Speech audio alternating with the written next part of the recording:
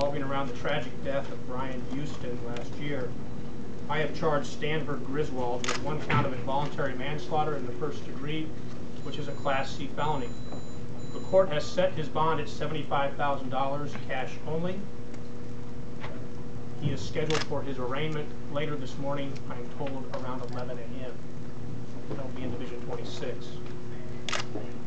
I want to stress that this is an ongoing investigation, and at this point I am not ruling out the possibility of additional charges that may result from any ongoing investigation.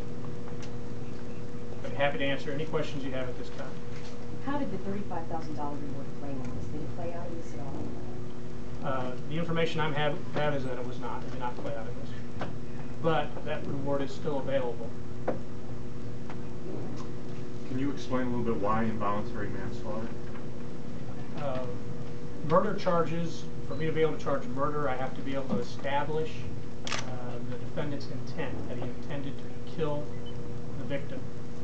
The evidence that we have now does not garner that. So we're going with involuntary manslaughter. And I do want to stress this is an ongoing investigation, and I'm not ruling anything in or out at this point as to what may happen in the future. And the surveillance video, did that help at all? I know they at one point said it was grainy, but then you were able to see something from that? Were you able to see this suspect in the video?